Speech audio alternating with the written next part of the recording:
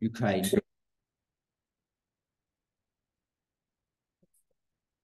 Got it. Yeah, just as a sort of warm-up before I actually dive in.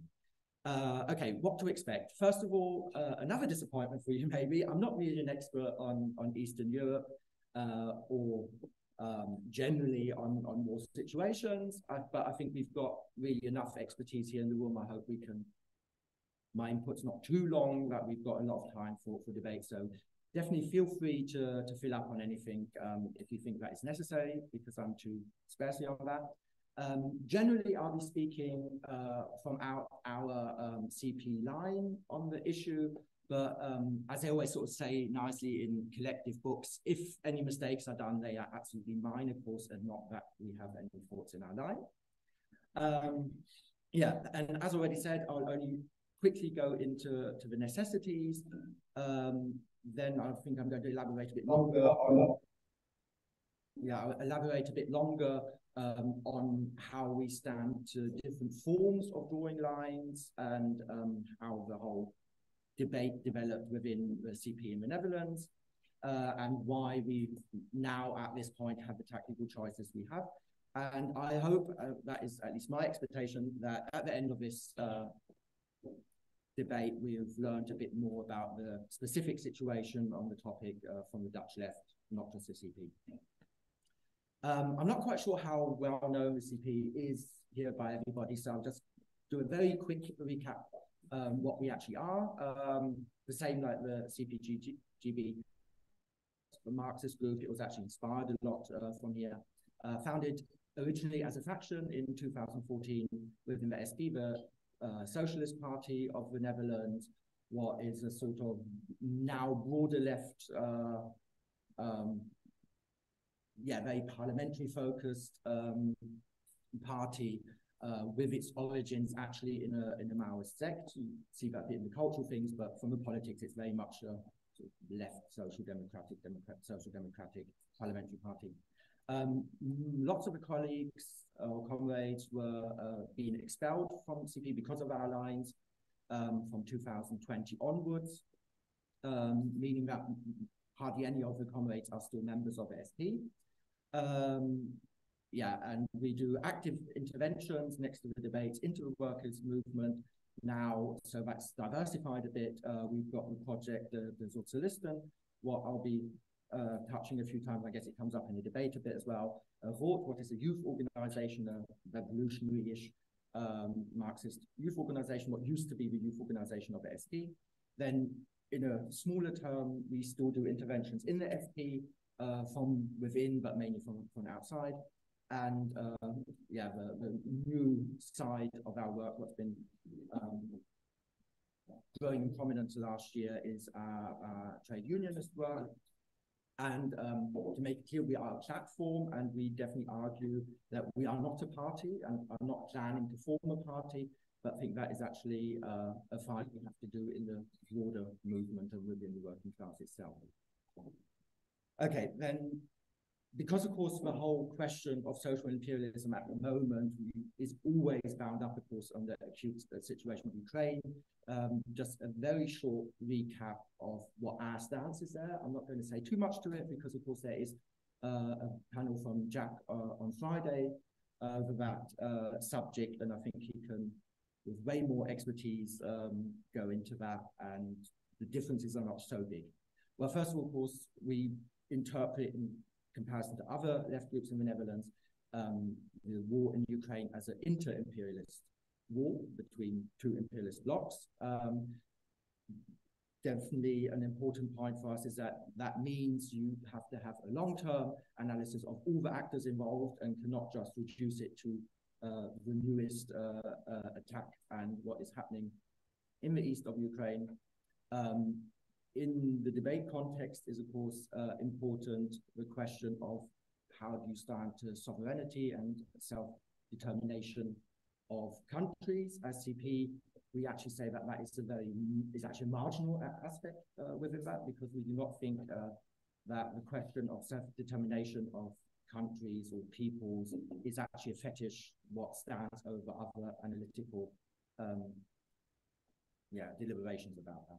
And of course, an important point is, as always, when you've got confrontations between Russia, China, or other bigger imperialists with the NATO imperialist bloc, the danger of escalation. I think there it's important to point out that our analysis is a bit different from the CPGB, not so much that we do not think there is a possibility of or danger of escalation, but we do actually, I think, interpret the dangers there a bit less than you guys do, but maybe you can fill up on that later.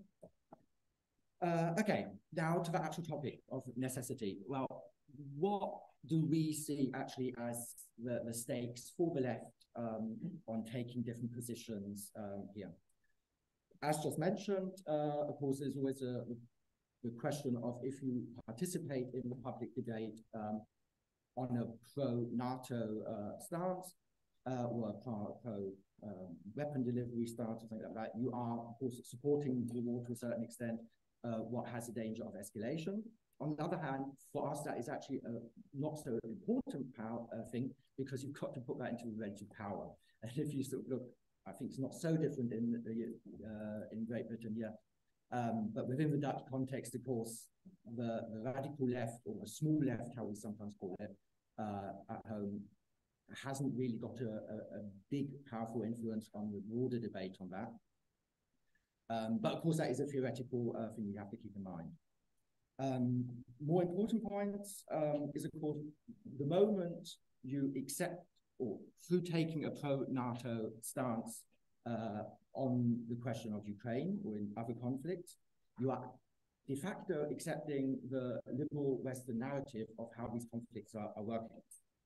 What is, as such, not a nice thing to do, but as well has sort of two bigger, deeper problems. Because if you start doing that by single context, you are actually endangering, in our view, the possibility to have an independent analysis of world history and world, modern doings of the world. I don't know if that's an English word. On the longer term, the longer. Yeah, in the longer term. Yeah. So, and of course, within this liberal Western narrative, there's a very strong focus on the nation and the national struggles, and the framing of this being sort of, nearly an anti-imperialist war, sometimes what is sort of then reflected within the wording of the pro-war left within the Netherlands. And there we sort of think that is actually a very dangerous line of argument, because with that, you are doing the first step of fetishizing the social constructs of nation states and the thing. And of course, what we see in the specific situation of this debate within the Dutch social imperialist groups is as well that it's not just a fetishization, but of course you do not question the different forms the social constructs can be seen as infringement between sort of the Ukrainians and the Russians, actually ignoring deeper social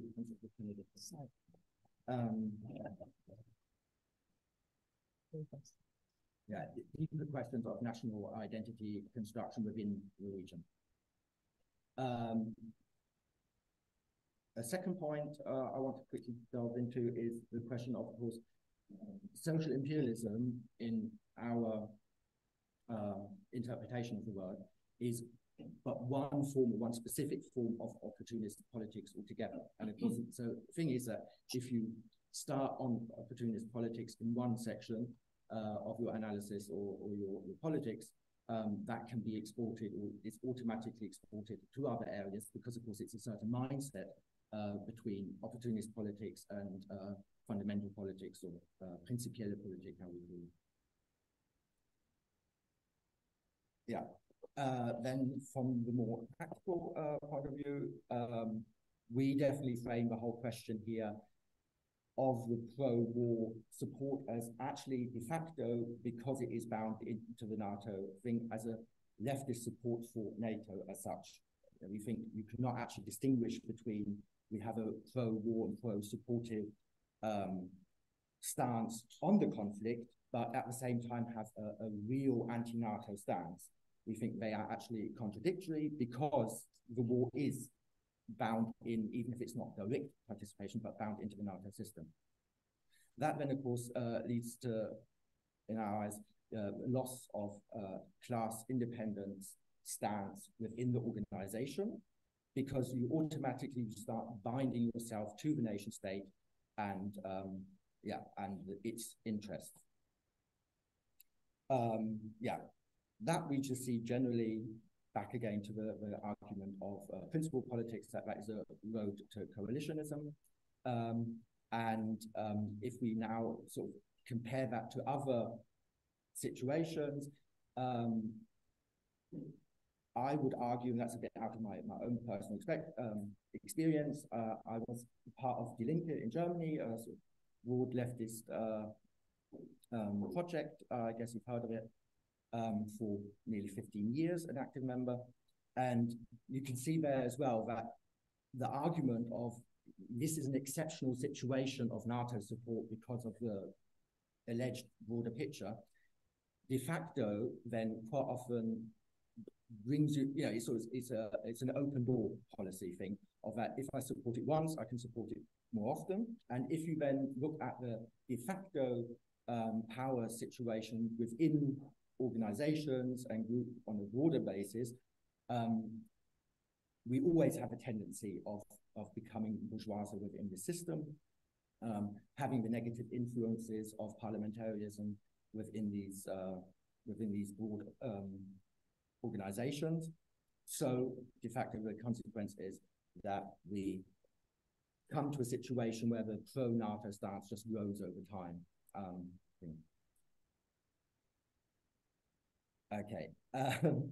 That is just a very short recap of our stance of necessity, actually, and then I'll quickly, before I actually go to the specifics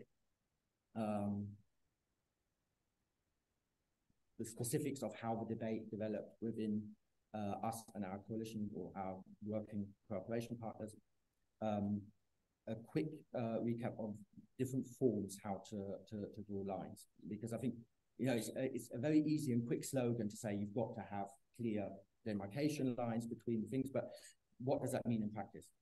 Obviously, you've got the first possibility of just splitting and organizationally saying, okay, we're not going to cooperate on other things with you anymore because you have a bad stance there.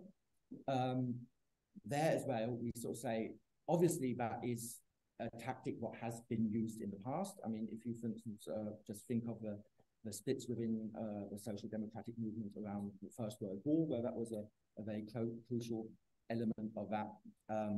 But we do say that is not a fetish, or it's not allowed to be a fetish, because, we just don't see the basis on that. And then taking Mike, I don't know where he's sitting here. We're basing it a bit on our reading of Revolution Strategy, page 85 and around. We say it's actually a clear tactical question. Do you do it or not? And for that, we would then argue that we sort of have to go into an analysis of how do you decide on the tactic, looking at that, what I shortened here as passion, you've got to look at the power structures, the agency within the left debate, and of course the scale of the debate. So in this specific context of the Netherlands, we've got within the Socialisten situation where we are working together with other groups who actually have more or less openly, but in our interpretation, a social imperialist stance within this context. But as I brought up with the example from the left in Germany, with the Linke, you have to then sort of look how are actually the power structures within these organizations of marginality and majority, of how you can fight for a political position. Within that context, of course, it's really important to look at the different actors. In our situation, we've got it that the CP is actually the only broadly organized faction within the socialists. We have a few other groups like Grenzenlos, the SAP, Mandelist group with social imperialists, what function as a group a bit in there, but not actually organized very well as a faction. And of course, we have lots of we have diverse other people who are there more or less as single people with a very broad political setting of actually left-wing reformers with Marxist vocabulary over to different flavors of Marxism. Looking at the scale of the debate, I think there are two main aspects I would want to raise here straight away. Is, of course, within the context now of the country, we de facto in the public debate have a hegemony of bourgeois narrative of human rights, of national self-determination and one-sided aggression from Russia within this context. That's sort of the hegemonic argumentation. And of course, so within the inner left debate, you've got to sort of factor that in as well.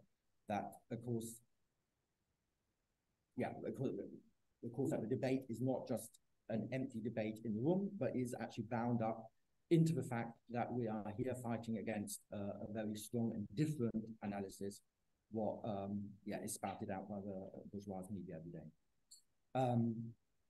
Then on the other side, next to the splitting, of course, we've got the whole arguments side of drawing lines. And I think you can kill me for that later, but I would sort of distinguish three different ways. Obviously, we've got the inner organizational fight for positionings and political phraseology in documents. Then, of course, you've always got the possibility of polemic attacks on the different actors and their stands. And actually, we would distinguish from that, even though, of course, they are intertwined quite often when you're doing them, with actually to try to demask the argumentation and the argumentational structures the social imperialists are using. To make this maybe a bit more tangible, I'm not quite sure how understandable that was what I meant there. I'll just sort of do a quick recap for, I think lots of you know the situation, what was going around the whole Ukrainian debate within the CP, but I'll just quickly recap that. Just to make it clear, actually our positioning to the war in Ukraine and our analysis of the war in Ukraine hasn't changed within the last 2 years within the organization. There has been sort of marginal shifts on the tactics of how to address the problem. One of the shifts what started is with a sort of a bit of a, we would call it polemic from the UK towards our cooperation within the Sozialisten with especially SAP Grenzen laws, even if they distance themselves officially from being pro-war, our analysis is that it's actually not a believable distancing. Because if you, for instance, look at the website, under the guise of facilitating debate, they are importing and translating lots of texts from other people, from other left groups, and all of these texts, even though there's a disclaimer that is not the official positioning of Grenzen laws, it is always a pro-war or pro-military support stance. This also came up a bit on the founding congress of the Sozialisten. That was end of last year. There was a bit of a debate there on do we include distinctive anti-NATO decision in the founding document or not. What was actually a bit, I think, looking at it in retrospect, a bit of a fake debate, to be honest, because at least on the wording of the anti-NATO stance, actually there was no bigger actor who was really against that. And if you look at the voting protocol, came through on a very big margin, where I think there is actually more substance to the debate, but that wasn't really debated on the Congress openly very nicely, is of course, what does that mean in praxis, and what does that mean for our analysis, and what does that mean for everyday positioning within this conflict? Okay, so it started off with a bit of a polemic against that, where we got attacked of allegedly losing our stance there. I'm not going to recap the whole discussion process, but it sort of ended up in a joint declaration between actually our leadership, the CP Bestuur, with PCC. What we now see as not a very good way of approaching it within the specific Dutch context. I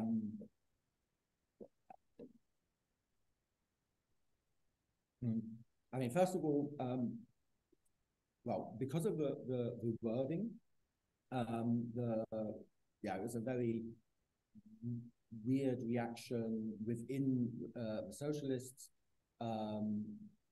very much focusing on the tone debate and the tone deafness. Well, I'd actually agree with a bit, and not on the actual political substructure, what lots of the members didn't find so nice, or not as nice, but not productive. And there was a very, because of the relatively strong position of the CP within socialists, there was lots of fear-mongering about us now cleansing the movement or whatever, instead of actually focusing on the actual argumentation of what is the situation there and why do we have to take an anti-narrative stance, especially in this conflict. This led then to motie van afkeuring. It's sort of a motion what that's tabled. I couldn't find a good translation for it. What sort of more expresses the that the membership is not happy with what happened. It has absolutely no consequences of that people have to leave their post or anything like that. It more or less sort of says what you did in the specific course, as in the whole board in that case, we do not find good, and please do not repeat that.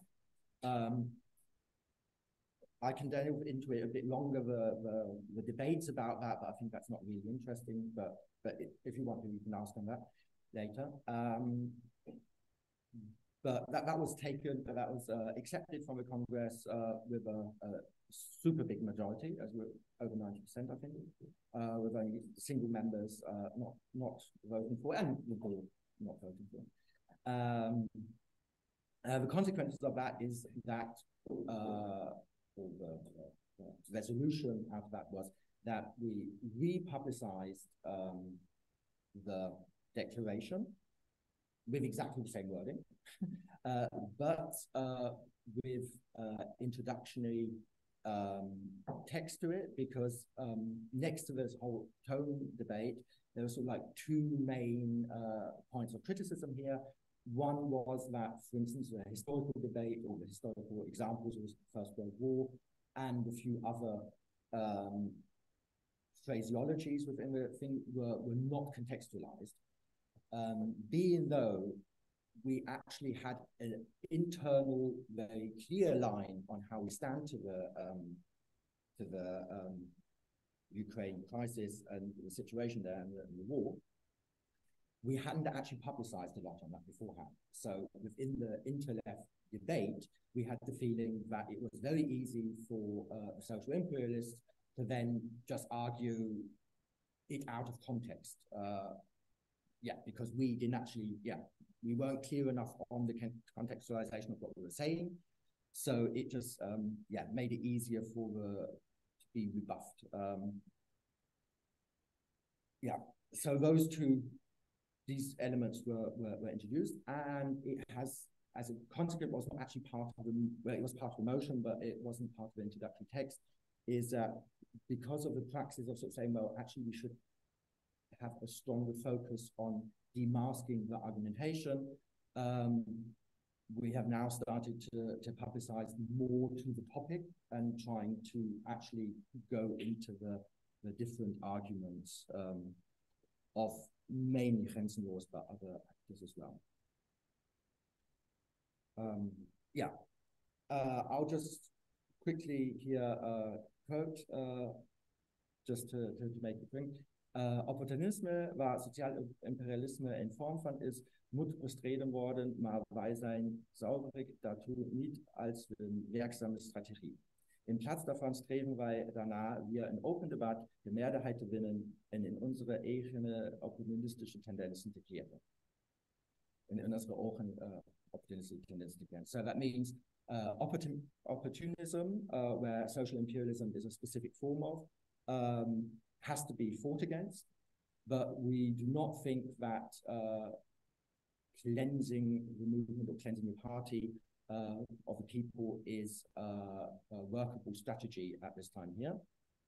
Instead of that, we are trying to win the debate, win a majority within the debate, so as to clean the movement in our eyes of opportunism that way. Yeah, I'm nearly finished already. That was really quick. Yeah, and just to make clear, I want to sort of quickly go into the details, or a few details, of where we see different strategies of doing the debate or writing on the subject. First of all, I guess that can be contested, but we thought the way the debate was started, especially, and without pre-publicization of clearly understandable positionings for the public, it led to unnecessary alienation of different people, especially in the context that when you attack people as people, or move groups for their policies, it is very important to be really specific on who you're actually meaning.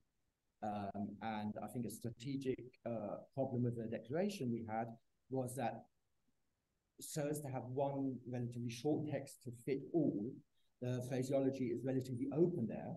So of course you have a public declaration with vague formularities of who's actually addressed with what sentence, leading to the situation that, of course, you give the power of interpretation to the other side, meaning that you have people you are actually meaning to address who then stand there and sort of like, okay, I'm not a social imperialist, so they're not meaning me, even though I want to up the NATO budget or whatever. And on the other hand, you have other people who then, yeah, feel addressed by underpoints of the declaration, what maybe really is not addressed to them. And that, of course, gives the power within this interpretation also to the other actors of then just dismissing arguments to a certain extent. Yeah, so that was one of the consequences we are trying to address now differently.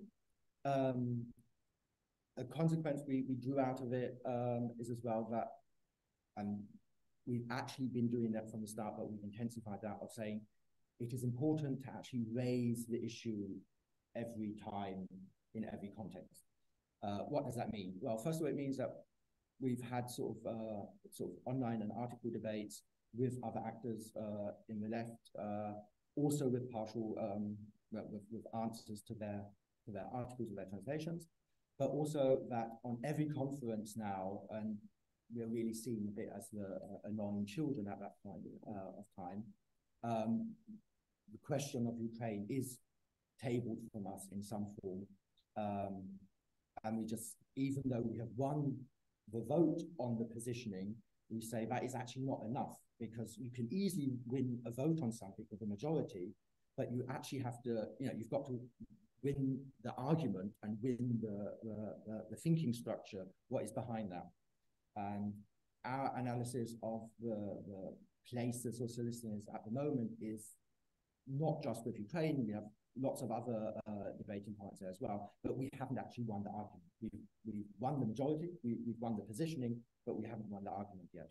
And I think that's going to take a while. Yeah, one thing I think what is also a bit, maybe a bit different in our approach and was a bit contested within the CP is that we, of course, aside from that, as Marxists, of course, we learn from history and we use historic examples as well to get to broader senses of understanding. The thing is, though, of course, that the specific contexts of different situations are different. We think that actually it's more productive within the debate, especially about sort of emotional questions like the war no train and wars generally can be, that you're very careful of contextualizing your examples, of showing the similarities of structures, but also the differences of specific situations. And then the last thing is something that's, of course, ongoing learning process as well, but that you've got to distinguish between the question of actually using counter arguments within the debate instead of just bringing up your own arguments. And that's sort of a bit where the topic from demasking their argumentation versus just being right and winning the argument, or formally winning the argument comes from. As an example, I want to go back again to the left in Germany. The left in Germany has a relatively nice history of factions and the allowance of factions within the party. The thing is, though, that more or less since the forming of the party, it's a very formalized debate between the factions. Or I would actually go so far to say there's actually no debate anymore. Because of the formalization, it is every group on every side brings up their argument, but because it's just focused on I'm stating my own argument and not actually counter-arguing the arguments on the other side, it's not a debate, and it's not an open-ended debate, and it, from my point of view, has sort of brought the left in Germany to the situation, that you have exactly the same factions as you did 15 years ago with exactly the same positionings. Though, I mean, that as such is not nice, it's not productive, but that wouldn't be so bad. The problem, though, is if you look at the reality of mixed projects, I think you see that very strongly in Germany, but I think you see that with lots of historic examples. You quite often have a distinction of, or sort of a split of labor between different groups. And especially the more reformist and more parliamentary focused groups quite often go to the parliamentary work and dominate that. So if we now go back to the question of power structures, that actually means that over the long run, because of the resources there, you actually have a shift, not in the arguments between the different factions, but in the relative power of the factions to each other. And I think you can see that in lots of historic examples where these through this tendency, mixed projects seem to sort of not constantly, but from a tendency always go more and more to the right and more and more to reformism over. And the CP line on that aspect at the moment is that we try to counter that, and especially within the socialists, of having a very strong focus on different forms or different elements of our debate culture, and and trying to facilitate that. And finishing with debate culture, I want to open for